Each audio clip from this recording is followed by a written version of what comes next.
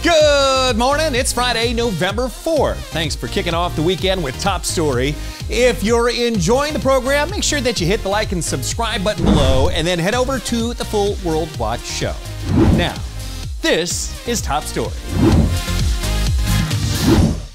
100 years ago today, British archaeologist Howard Carter opened up the burial chamber of King Tutankhamun. It was, and still is, the most intact tomb of Egyptian royalty ever discovered, one that provided many insights into that ancient world. Carter's team revealed beautifully preserved artifacts, including the famous golden coffin of the young pharaoh. Among Egyptologists, it's considered perhaps the most important find ever. My great-grandfather says to Howard Carter, "What do you see?" And Carter famously replies, "Just wonderful things." And he's looking back at this, in a way, perhaps theatre set of the ancient civilization 3,100 years ago. Everywhere, the glint of gold.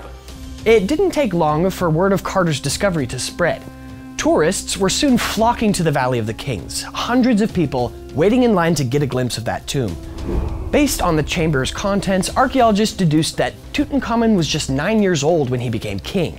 And his reign was short, lasting only until his death as a teenager. As ever, when a young 19-year-old dies, as was the case with Tutankhamun, there are going to be lots of ideas and questions as to how he died, what brought about his premature death, and there are several theories. Some experts think the young pharaoh suffered a head injury, maybe in a chariot accident.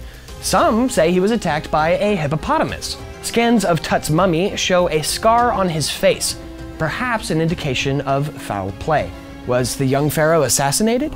Within 10 years of being opened, all the treasures and relics had been removed from Tut's tomb and sent on a museum tour for the world to see. King Tut's mummy is now in a climate-controlled box back inside the original tomb, and his famous face mask is in the Egyptian Museum in Cairo.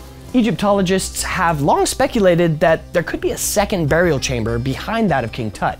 Maybe the tomb of his wife Nefertiti? Even a century after its discovery, the tomb still holds new mystery. Make sure to check out the full site at worldwatch.news/free video. It's yours to try for free for a whole week. Well, thanks for watching, everybody. I'm the Big Bash. Remember, whatever the news, the purpose of the Lord will stand.